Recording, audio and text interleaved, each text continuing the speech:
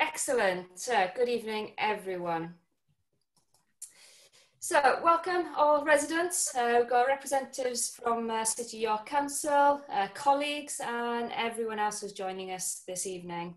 So, here to present to you, you've got me, Marilyn Sanderson. I am one of the engagement advisors on the York schemes. We've got Dora Solaki, who's our project manager, and Dora is going to be telling us how we reach our decisions and the economics behind the project. We've also got Mark Fuller, who is our client lead, and he will be explaining why the defences seen elsewhere are just not suitable at this location. And Emily Collins, who is our engagement and facilitation lead, and Emily's here to keep us all in check, and she will be keeping an eye out for anybody. So if you've got any problems, then Emily hopefully be able to sort that out. Also in the room, I say we've got colleagues from City York Council, and we've got Steve Ragg, who is the City York Flood Risk Manager, and he is here to help us answer any of your questions. So the format of the meeting this evening, we're going to have about a 20-minute presentation, and then 30 minutes or so to answer as many of your questions as we can. Your mics will remain muted during the first part, and this just helps keep the sound quality. If you have got any issues, please raise these to Emily via the chat function. So if you look on your Zoom, there should be a chat button. If you find Emily Collins in there, and let her know if you've got any issues. And also, if you've got any questions, then please log on to slido.com, and then the event code for the this evening is K184. Again, if you've got any problems, just let Emily know, and hopefully she'll be able to help us out. So, just to get started then, just to warm us up a little bit, I've just got a Slido poll here. So this is just a test of getting into the Slido. So it's a test of the Slido, not a test of yourselves. But we are genuinely interested to find out where you're calling us from this evening. So I'll just give you a minute or so just to, if you can navigate to slido.com, and if you can input in there where it is that you are joining us, and geographically, you know, not necessarily where in your house you are, but where in the country.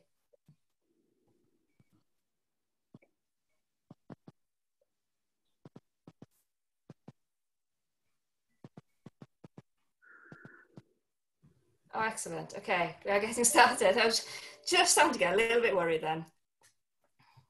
So super. So plenty York residents then.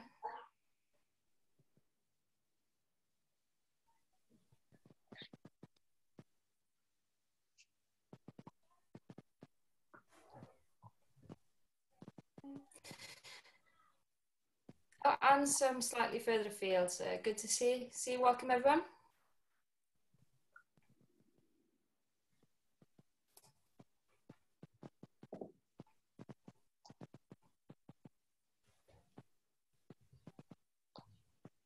I'm pleased to see Skeldergate on there.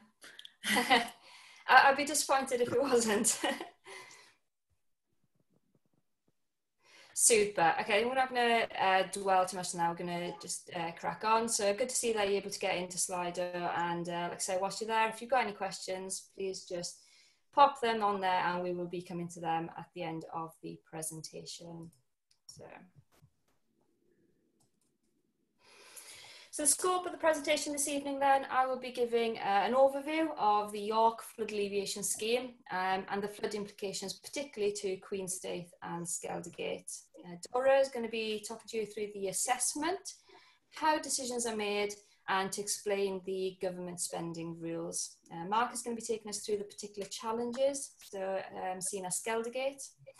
We'll briefly talk about next steps and what to expect, and then it'll be over to Emily, who will be opening the floor to your questions. So, without further ado, after the Boxing Day floods of 2015, the government allocated £45 million to ourselves, the Environment Agency, and this was to better protect York from flooding, or property specifically in York from flooding. Now, York is a large, complicated area, so we divided the city up into smaller areas, or flood cells, where flooding occurs. Within each of these cells, flooding is independent of flooding up and downstream. Now, each cell is unique, and that is in its geography, its use and amenities, and the types and numbers of properties, as well as being unique in its complexities, which Mark will be covering shortly. We carried out initial assessments in each cell to identify the mechanisms by which the flood water arrives, and then how to address or stop it, and at what cost. Now, we understand the cost to you as individuals is immeasurable. However, the bottom line, spending government money, the financial cost of any defence in any area across England must outweigh the financial cost of flood damages. And there'll be more on this from Dora. So, Queen State and Skeldergate. Here we have a map which shows the extent of flooding in a 1% annual exceedance probability. That's a bit of a mouthful, I know. What that means is that a flood which has a 1% probability of happening in any given year. This is sometimes referred to as the 1 in 100 year flood, which can be misleading. You'd be forgiven for thinking that it'll only happen once every 100 years, which is statistically what we're saying. But if it does happen, you won't necessarily have to wait 99 years for it to come again. The likelihood of it happening the following year, or the year after that, or the year after that, is still be 1%.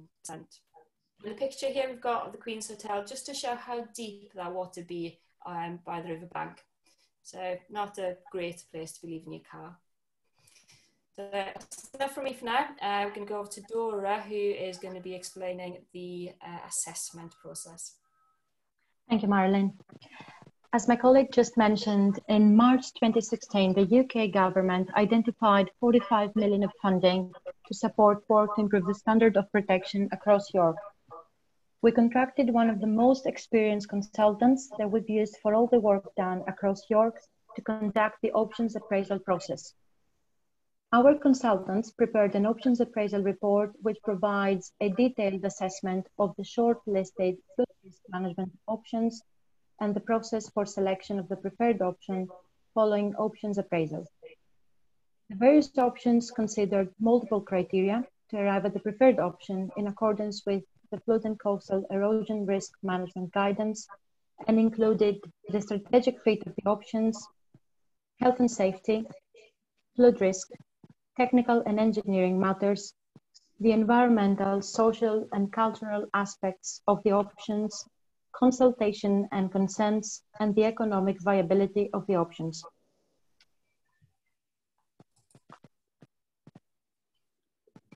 For being able to say whether we're able to build a scheme, we conducted an economic assessment before anything else. This assessment helped us come up with the long list of options and is one of the most important stages of the appraisal process. We had to first assess the flood risk and the source of this risk. So we used historic flood information to see where flooding occurred, and we then ran a computer-based model to predict future flood events. Once we knew the model works, we had to run for a hypothetical event, being the 1 in 100 year event, along with climate change allowance. That is the expected standard of protection for York, and it follows what we've done for the rest of the city. The assessment showed us which properties flood and their location. And based on that information, we were then able to calculate the value of damages and benefits if we put defenses in. We then compared those benefits against the cost to see if we can afford an option. This assessment followed the government spending rules, which is a process developed to ensure taxpayers' money is spent in a fair and a consistent way. Based on these rules, the benefit-cost ratio needs to be above 1 to get any government funding and to progress a scheme, regardless of the fact that 45 million has been allocated for York.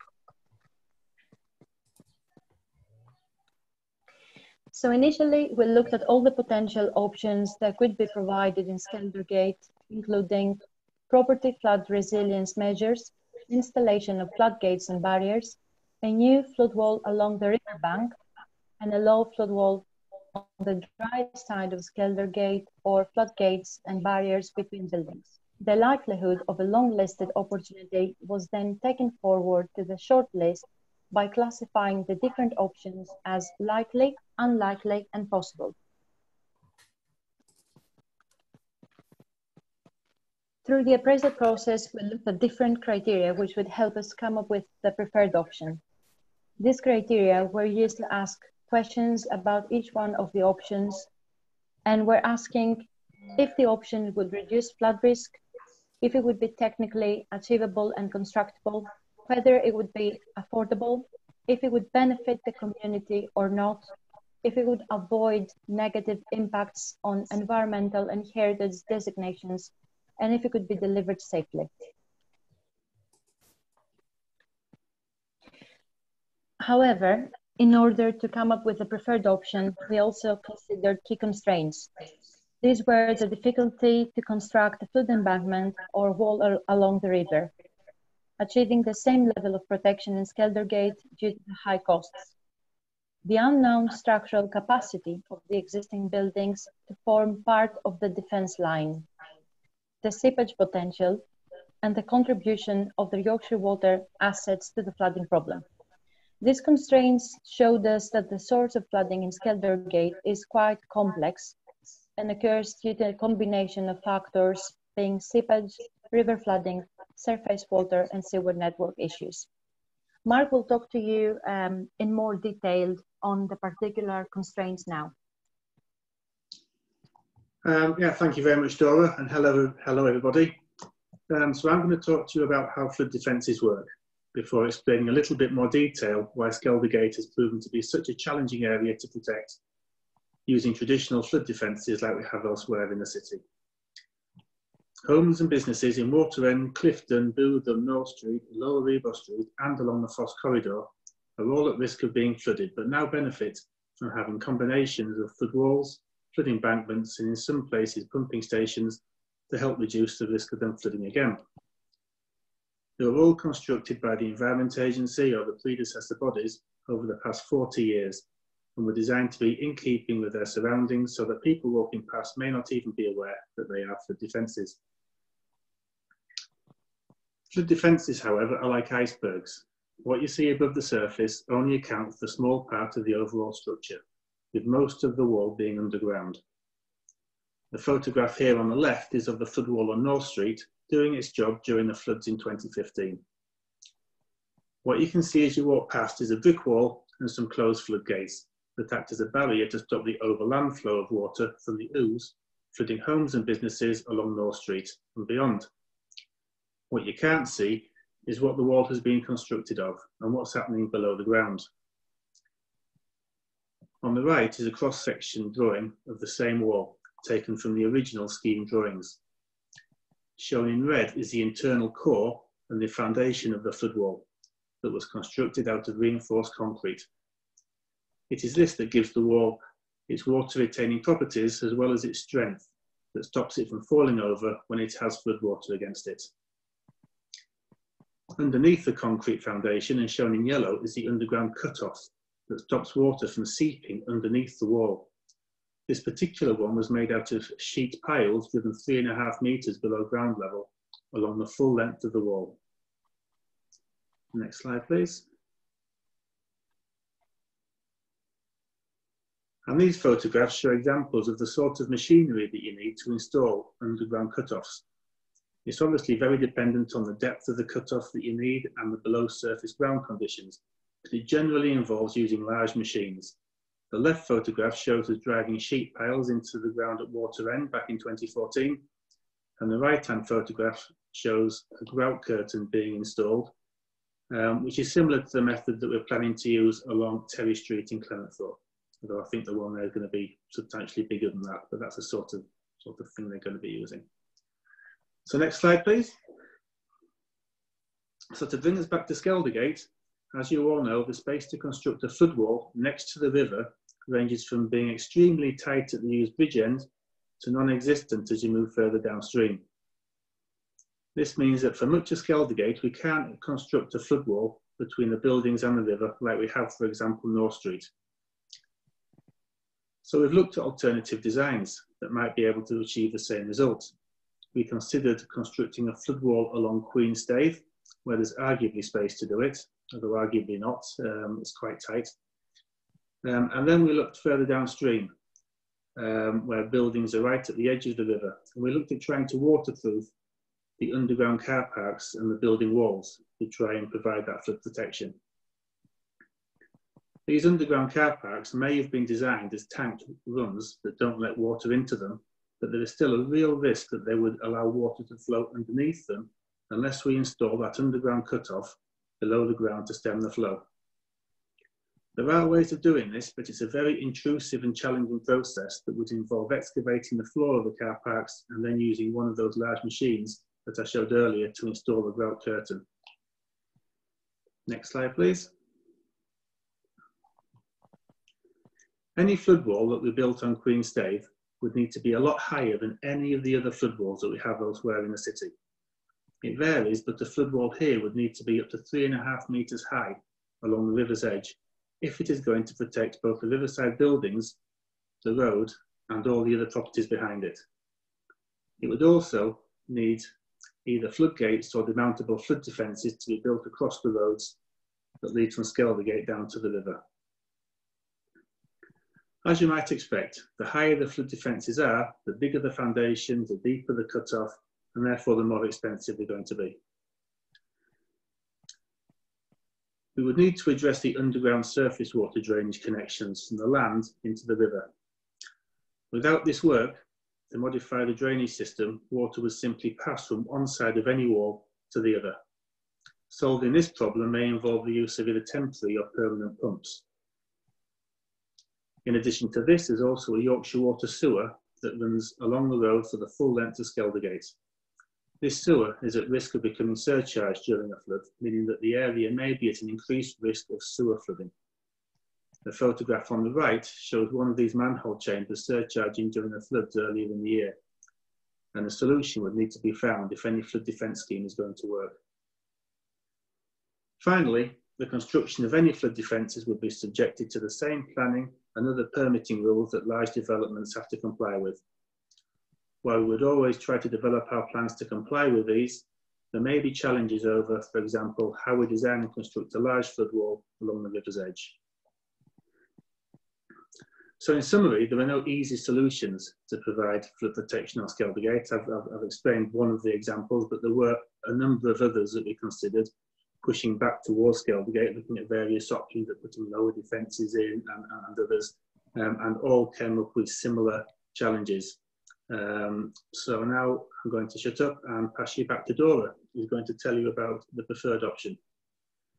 Thank you, Mark.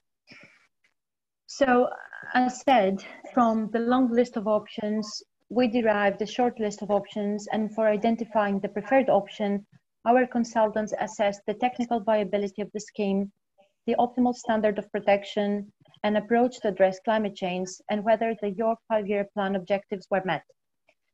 The preferred option provides property flood resilience to both residential and commercial properties. As mentioned, the benefit-cost ratio would show whether a scheme is cost viable or not.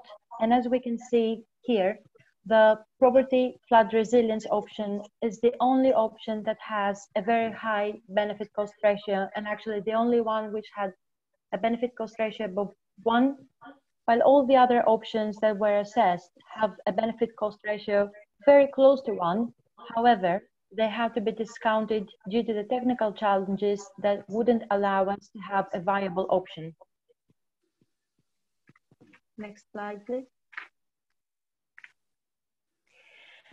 So what makes a property PFR eligible?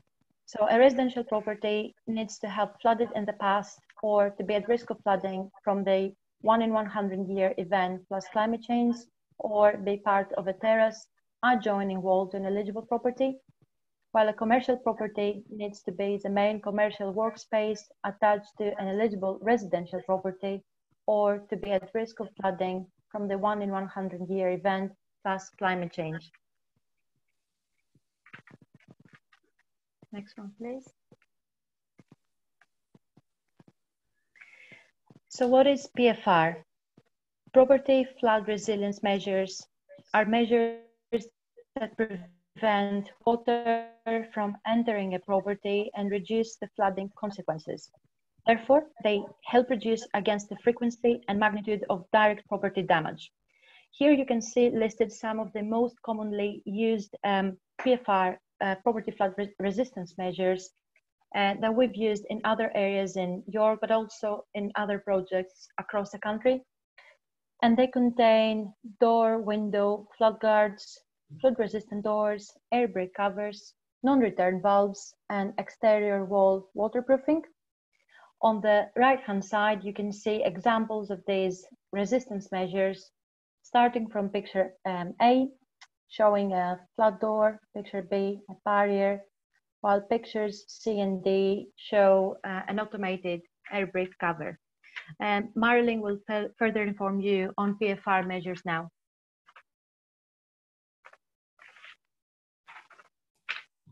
Sorry, I was on mute there.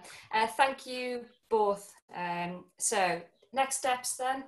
Later this year, we will be in touch with all eligible homeowners in this area to offer a free PFR survey. The survey is to assess the suitability of your property for PFR and then what measures would be most effective. Homeowners who wish to proceed can have up to £7,500 worth of resistance measures fitted to their property, and you will be invited to meet the contractors and you can see these products for yourself.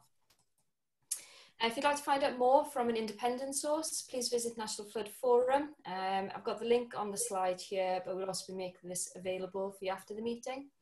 And they have produced a products and services directory called the Blue Pages. So again, the link is there, but we will be making that available to you.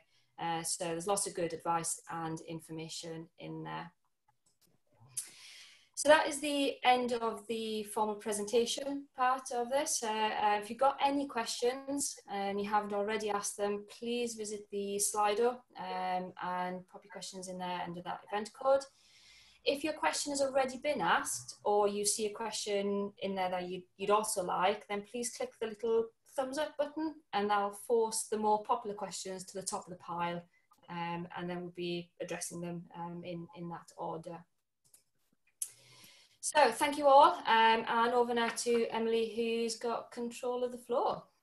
All right, hello. Thank you, Marilyn and Mark and Dora.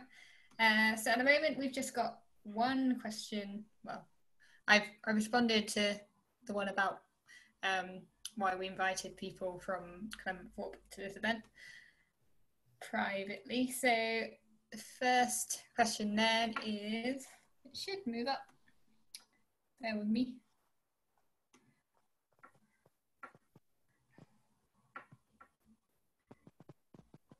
There we are. That's highlighted now. So the first question then, as someone who lives in waterfront house, oh no, that's the one I've addressed. Not doing a very good job of this, am I? It's like technical glitches, bear with us, folks.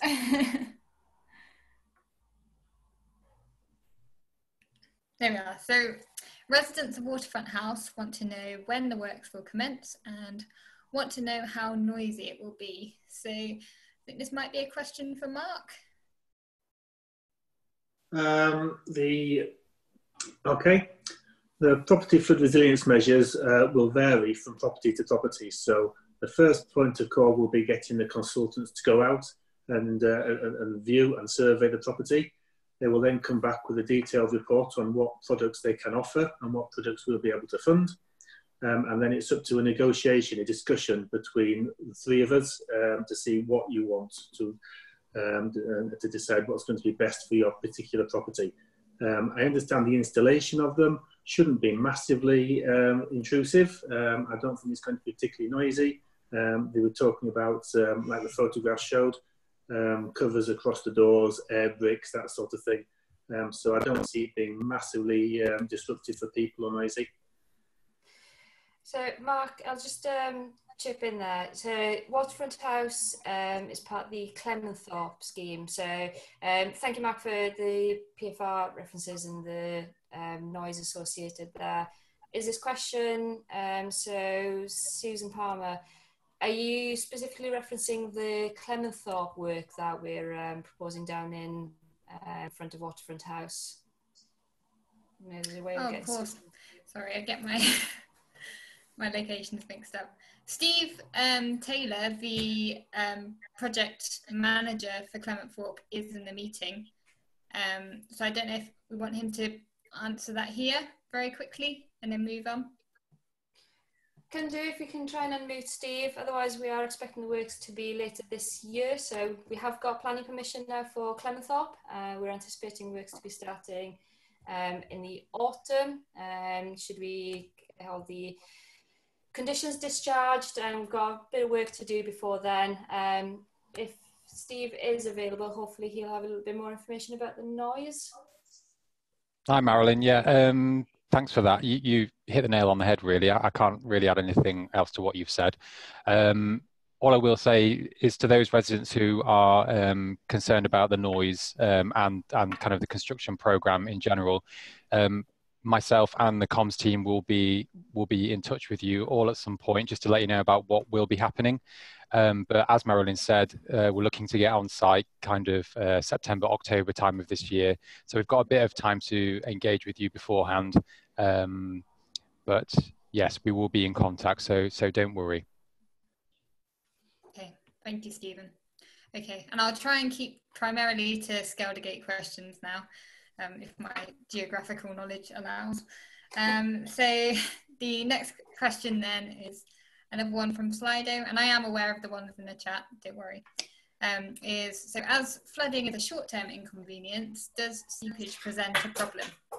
So I think, again, this is a question Mark can probably answer. Yeah, I can pick that one up.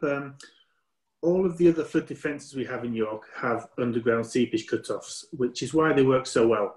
A short-term inconvenience, yes, but over a period of hours, water can easily seep underneath a flood wall, and it will cause problems. So it's very dependent on ground conditions and that sort of thing, but the movement of water underneath these defences is a recognised issue that has to be overcome if you're going to put a proper working flood defence in place. Right, any more to add on that, anyone? No.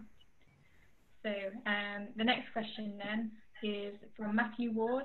So he asks, says he represents Emperor's Wharf, and he wonders how the PFR scheme will work with a block of apartments. If there are 48 flats and there's 7,500, multiply that number of flats, how will that make it sort of, yeah, how will that work out with property flood resilience? So with an apartment block, the PFR measures that we would be looking to install would be for those at flood risk, so those on the ground or first floor, depending on the levels and the thresholds. So we're looking at doors and barriers, air brick covers, so they would be applied to those fixtures that are below that flood risk height. There will be, we are offering sump pumps, so if there's underfloor flooding, then there's pumps that will be provided to extract that water that gets in underneath the buildings. So as far as the properties then that are higher than that, so those are second, third, fourth floors, then there shouldn't be measures or any requirements for those properties. Does that answer the question? So I kind of lost sound a little bit, so I've missed you slightly. Yeah, thank you, Marilyn. If you have got any more questions, Matthew, you feel free to post them in the chat. So the next question then I'll take from Slido. So do these defences apply to garages? I don't know if Marilyn or Mark, you're better to ask about this. So is that the PFR defences, or I'll assume PFR, and if I'm on the wrong track, then somebody can throw me off it. So if it's an adjoining garage and there's a flow route, so the flood risk to the property is through that garage and the thresholds of the garage are below flood height, then yes, we'll be applying the PFR measures to the garage as well. All right, thank you. I'll take the next one from the chat. So if PFR measures fail in the future, are they covered for upgrades and maintenance free of charge and to adapt to changing conditions of flood levels? So this is a question asked by Councillor Rosie Baker. Marilyn, you might want to answer that one. So the current funding that we've got for PFR is just for this. So the scheme will be for projects at this time. So the current scheme, no. It's just for the survey and the installation of projects at this time. The funding doesn't cover replacements or upgrades down the line. Thank you. So I'll move just to the next one here then. So this is David Pratchett asking whether piling can be undertaken from a large pontoon on legs as they're using at the Guildhall reconstruction. Mark, do you want to? Sounds like one for me. Yes, there's various different ways of piling. You can use a piling crane like the photograph I've shown, and it can also be done from pontoons. I think the method of putting the piles in isn't in question. It's the challenge of doing it in a cost beneficial way that brings those costs down in order to make a scheme achievable in Skeldergate. So you're quite right, piling can be done in a number of different ways, but can it be done in such an efficient way as to being affordable for this particular project? I think that's a particular challenge on this job. And also piling for a long length of Skeldergate where we haven't got any foreshore at all between the buildings and the river, would also be very difficult. You could potentially pile from the crane on the Queen's Staithe section, but then you lose your foreshore or your river's edge completely. So it's a good idea, and if it was a scheme that we could take forward, it'd be one of the ones under consideration, one of the methods, but I can't see how it can be done in a cost-efficient manner to make it affordable for this project. All right, thank you, Mark. Hopefully that answers your question, David. So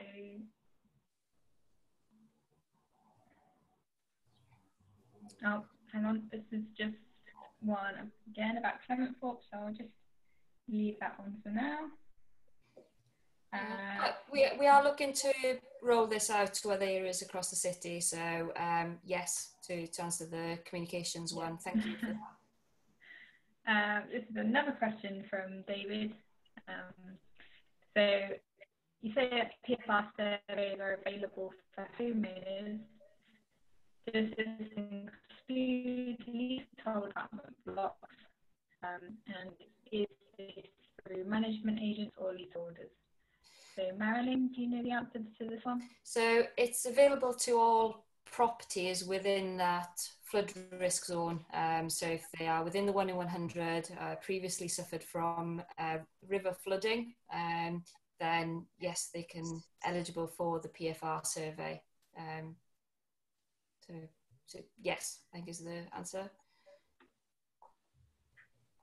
All right, thank you.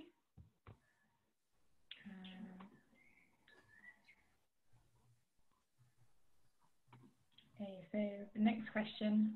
So what are the realistic timescales for completing resilience measures on Skeldergate, given the long delays that have been experienced so far on Terry Street and Butcher Terrace in the Clement Thorpe area?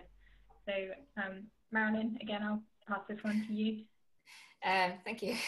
So yes, we have experienced long delays with PFR in general through York. There's no denying that, and we have had delays in getting onto PFR within the Clement Thorpe area. We have got now contractors in place. We are further ahead than we were previously with previous contractors in a different area. So we are hoping to get in touch with property owners. We're already getting in touch with homeowners down on Terry Street and Butcher Terrace. So that is happening, and they will be getting their surveys done hopefully quite shortly. Then for Skeldergate, we're looking at getting those done towards the end of this year, so getting in touch in the autumn, and then hopefully have the surveys done before this winter. And once those surveys done, we'll get everything in place, then we will be getting installation as soon as we possibly can. I cannot at this point promise a time frame, but it will be done as quickly as we can. All right, thank you, Marilyn. Okay, so next question is from Susan Palmer, and she's asking, oh no, again, that's Right, I'm going to get rid of that one. There we are. Okay, another question from David Patrick then. So he's asking Mark this one. So is there any risk from overflow? Well, there is a risk from overflow sewers. So surely this is happening during the floods anyway. So why can't we build a wall, I presume? So, Mark? Yeah, if you remember the photograph that I showed during the presentation showed a manhole surcharging with what would be stormwater, which could be sort of a combination of light sewer water and storm overflow. And you're quite right, this happens at the moment, and you probably don't notice it because the road is underwater at the time, and so there'll be a combination of river water, surface water, and sewage water perhaps. I mean, the sewage would be light, like I said. So that happens already, but if you put a flood defence down there and you're keeping the river water out, then it becomes much more of an issue and has to be addressed if you're going to keep the houses on the dry side of the flood wall dry. And it's something we have elsewhere in the city. Wherever we do have flood defences, there's extensive work needed to the surface water and to the sewer system in order to stop other systems from causing problems. And it's just another complication, it's another addition, it's another thing that we have to take into account. And unfortunately, it drives up the costs and sometimes it makes projects unaffordable. And if any more questions on that, feel free to ask any more. Okay, thank you, Mark. Okay, next couple of questions are from John Lyle. So first he's asking, is access to buildings along Skeldergate via a temporary raised walkway feasible? So this might be something actually I could pass to Steve Ragg from the council. Oh, if you unmuted. Bear with me.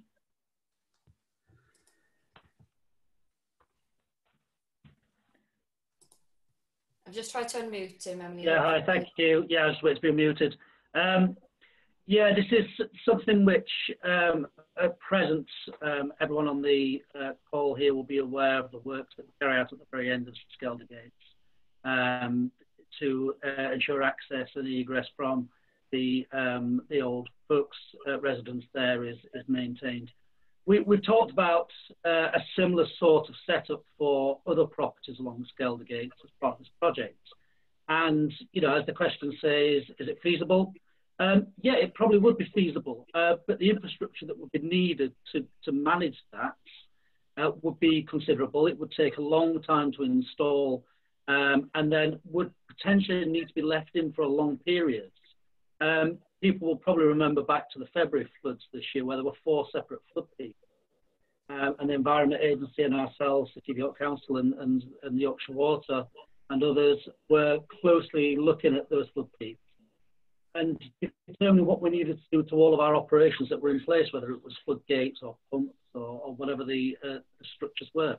And we left that access walkway in place there throughout it was nearly 6 weeks in the end, because the forecast was such that it was going to be up or around those levels on each one of those 4 flood peaks.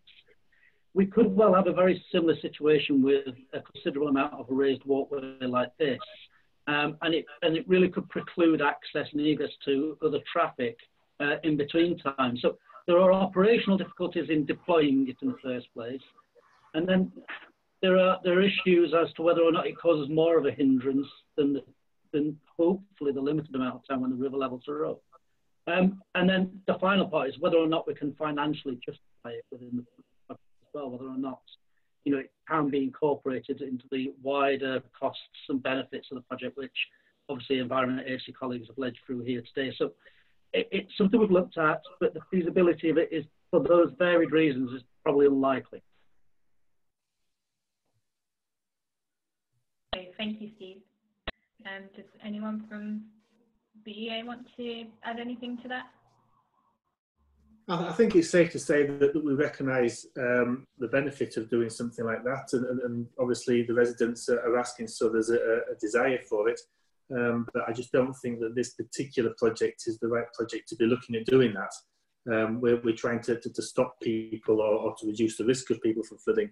Providing the walkways doesn't do that. I know it has other benefits, but it doesn't solve the criteria that we were looking at doing with this project. And I think the other thing on top of this is that the funding that we've got allocated for the flood resistance measures wouldn't cover the walkways. So it was a number of factors that wouldn't let us have the walkway.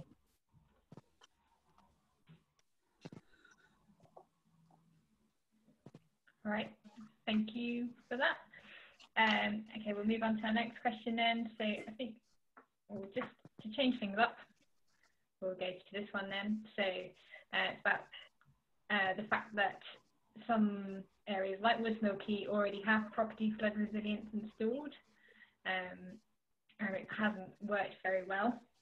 They've already used it this year and they've had 3 floods and they haven't been able to access the property. So Marilyn, I don't know if you want to respond to this one. So are we, so you've got PFR projects already installed at Woodsmill Quay. Is the question that your projects aren't working effectively, or is it that your projects are stopping you from getting water in your property, but you're not able to get access to the property? So if that's an access issue, then we're back to the previous question. If it's your projects are not effective, then the survey will be looking at what projects you got in place and the flood mechanisms and what we can do to address that. So whether it's a case of needing to upgrade or install new products. If that person could get back in touch to make sure I'm reading the question properly. If we can move to the next one, and then hopefully that resident will call back in. Yeah, so I suggest you either write something in the chat or you can post something else on Slido. Just add further information. I'm sure we'll know where it's coming from. All right, thank you. So I just with that one then, and I'll go to one that's in the chat actually. So this is another one from Matthew Ward, who is representing Emperor's Wharf. He's asking, well, he says they've got a basement car park with 50 car parking spaces with no apartments above that level. How important is the protection of car parks as part of the scheme? Mark, Mark or Marilyn? Mark, maybe? Do you want to answer the question? Yeah, I'll take that one. Thank you, Emily. With regard to car parks, we wouldn't automatically want to protect car parks. We're there to protect people, properties, businesses, residential properties. We may, as part of the project, need to protect a car park to stop, like I say, that overland flow. That might be a consequence of what we're doing, but we wouldn't go out and purposely protect an underground car park. The reason those car parks are there is because they're at risk of flooding, and it will be part of the planning process back when those were originally built, that they were deemed as car parks and in a way sacrificial to flooding. So to answer the question, no, we wouldn't go out to purposely protect car parks so people can park their cars there, but it might be a consequence of providing the overall flood protection. It might be something that we would do. I think if I can just add to Mark's comments there, I think it's that issue around the planning approach to many of the properties along Skeldergate and elsewhere in the city, where the undercroft area of the development, whilst it's car parking during dry conditions, it is designed to flood, as Mark said, and ensure that the floodplain area is not taken up and passing a problem to others downstream. So, you know, fundamentally, the idea of them making that area dry and diverting water downstream would be an issue from the original planning purpose of how that property was laid out. But if it was necessary to provide protection for the wider areas, Mark said, maybe. Thank you, Steve. I think you just tailed off at the end there, but I think we got the gist. Yeah, thank you. Okay, so we've just got one more question on the Slido at the moment. So, could sandbags and pumps be positioned on the roads leading down to the river from Skeldergate? This might be one for Steve again, actually, because sandbags and pumps are often the council's remit. But I don't know if Steve. Yeah, I think just reading the gist of that question, I think it's probably alluding to a similar sort of solution that we see both on Tower Gardens and Clemthorpe itself, where we have been successful over the years in building substantial sandbag walls. The big 1-ton sandbags are used, and then pumps are put in place to actually capture any seepage that passes through that defence. And they can be quite effective. So I think, you know, could they be used and positioned on the roads leading down to the river from Skeldergate? Yes, absolutely could. There'd be operational requirements to put those in place. They'd need to go in with a very early forecast before the river level comes over the stave and even onto the bottom parts of those roads. So they would need to be deployed early. And there would be considerable maintenance of the pumps and the sandbags throughout the flood event to ensure all is working correctly. But the real issue and problem with that is as Mark said earlier on, is even if we prevented the water coming up the roads from the river towards Skeldergate, there would be that risk of the water coming into the localised drainage system and still finding its way behind that sandbag defence. And we would actually see essentially flood water balancing out at the height of the river through that drainage system on the drier side of the defence. So without looking at the whole thing in the rounds, it wouldn't be fully successful, I'm afraid.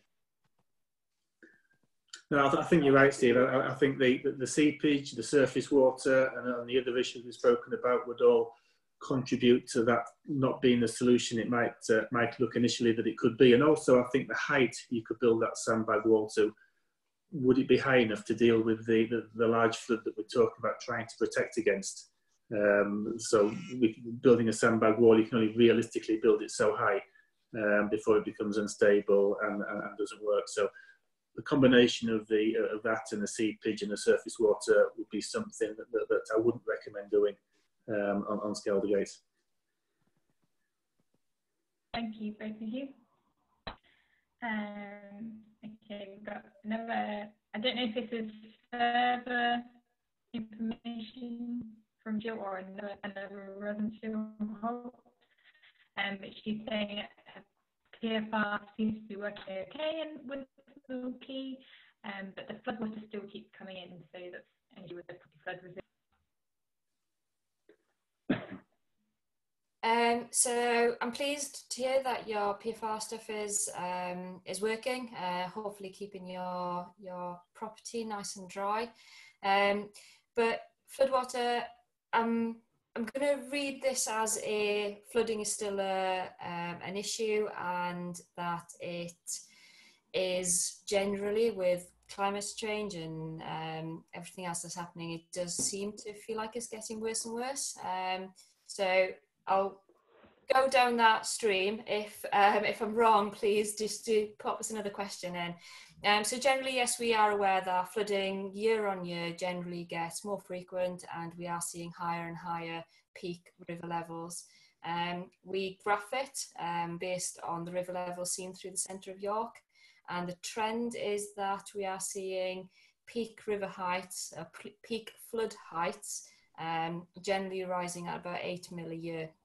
Now some of that will be climate change, some of it will be upstream land management, and we do have a long-term plan which is going to be looking at upstream into the catchment itself, and some of that will be natural flood management.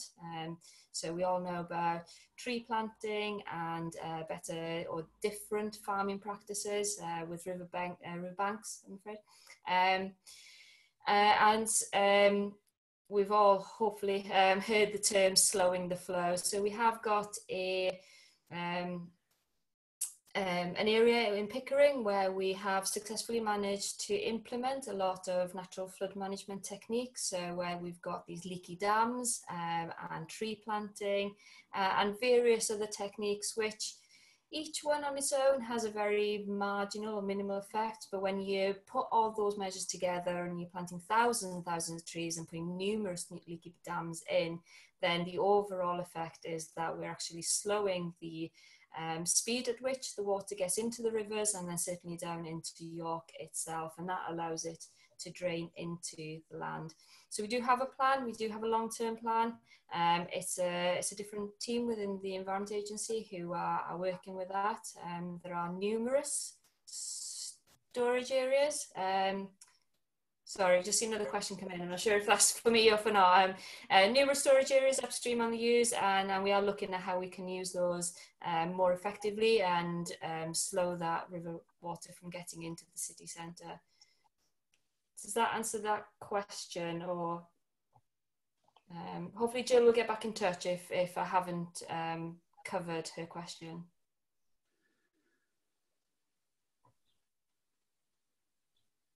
Have we lost Emily? Response from John Lyle here. Oh, can you hear me? Yeah. Yeah. So you can see it on the screen. So this is John replying, saying sandbags were used on Skeldergate and Buckingham Street in February.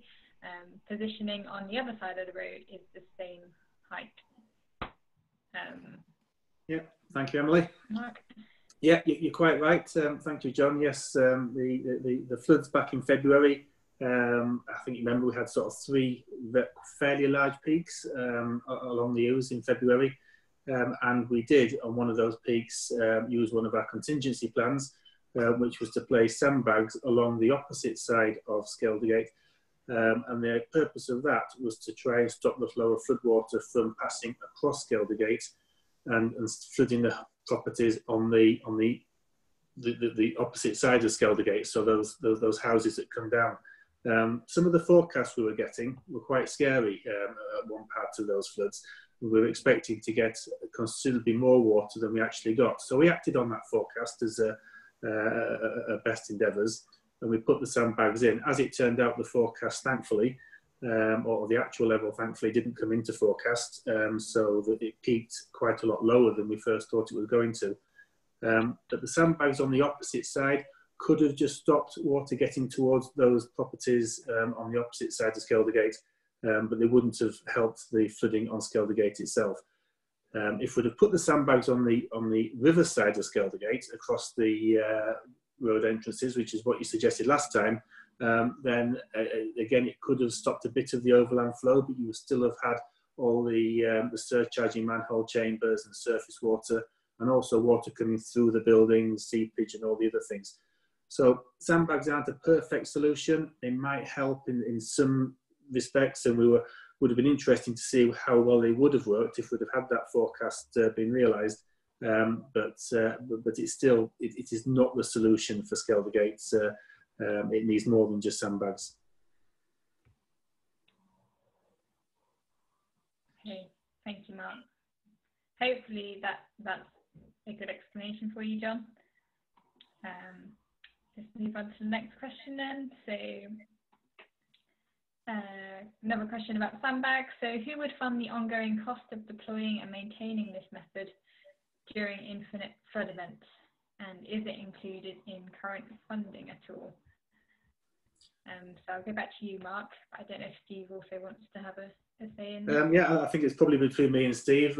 We didn't look at sandbags as any of the options as part of the option appraisal report that our consultants work for us. If you're looking at sandbags, in my mind, you might as well build a permanent flood defence. And as I've already said, permanent flood defences have all sorts of challenges around it as well.